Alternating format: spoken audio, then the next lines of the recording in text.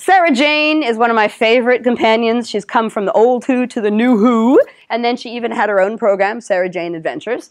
So what happened was she came into the Third Doctor's life. She was an investigative reporter. So she wasn't some girl who did nothing, and she wasn't just reporting on fashion or celebrities. She was an investigative reporter. She looked for things that were wrong in her society, and she highlighted that with being her newspaper writer.